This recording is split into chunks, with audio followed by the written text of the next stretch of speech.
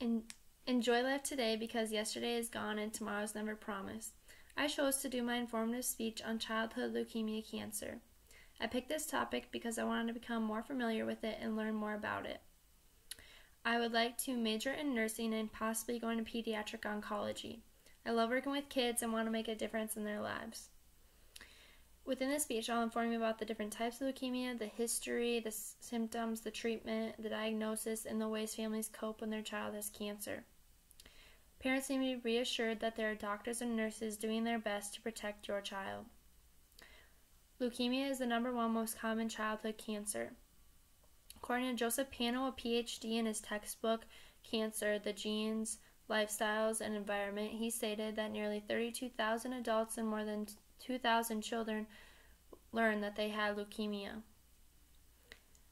Leukemia is when bone marrow produces abnormal white blood cells, which then crowds out the healthy blood cells, making it hard on the blood. It comes from the Greek word leuko, meaning white, and hemia or emia, meaning blood.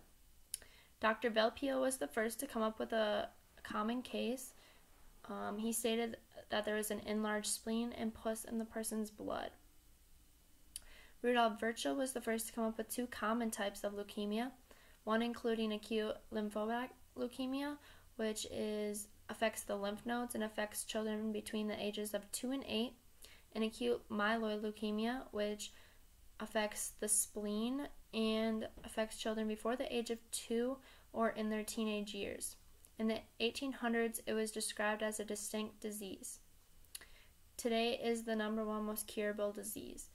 And according to Silverson and Nunn's textbook in 2000 and 1998, 140,000 people in the U.S. learned that they had leukemia. Leukemia is hard to diagnose because it has similar symptoms to the cold, flu, or mono.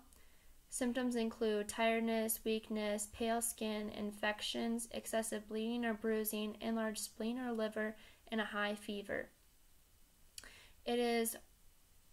The cause is unknown, and because of that, it is hard to prevent.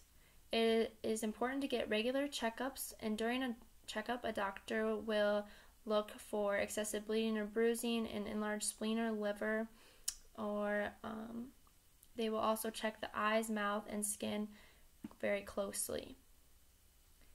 Leukemia doesn't necessarily have a stage of cancer, but rather they look for how big the tumor is and how long the tumor has been spreading. It starts in the bone marrow and then travels into the blood. Chemotherapy is the #1 most common treatment that they will use. But it all depends on what type of leukemia he or she has. According to the Kids Health website, there's also drug therapy, radiation, or bone marrow and blood stem cell transplantation. Chemotherapy can have negative side effects as well, including hair loss, nausea, or even infections. It is one of the most depressing, heartbreaking, and difficult times when the doctor tells you that your child has cancer. But there are many ways to cope when your child has cancer. Parents need to cope by relaxing, staying active, finding a support group, or also writing to your friends and family about ways to help. According to the National Cancer Institutes at the National Institutes of Health in 2016, they noted different changes that come about in your child's life, some including appearance, including hair loss, weight loss or gain,